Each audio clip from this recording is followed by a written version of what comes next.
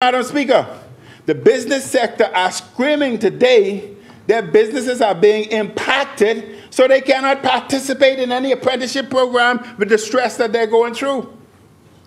Madam Speaker, business license was paid yesterday on post revenue.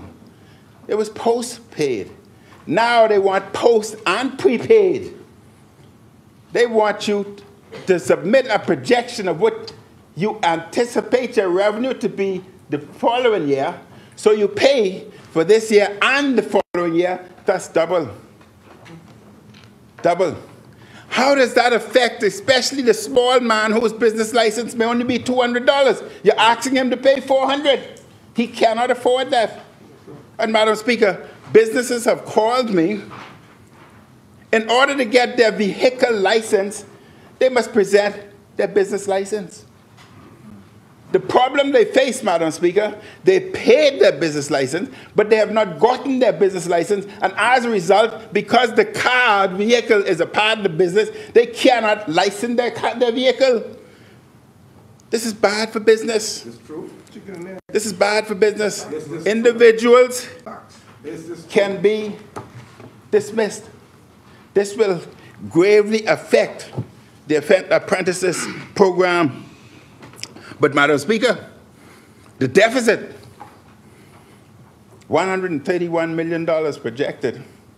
The Financial Secretary say that deficit will greatly decrease.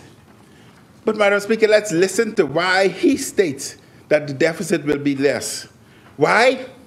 Because he's projecting a $50 million revenue take on the sale of Bahamians' homes and businesses because of delayed or lack of paying real property tax.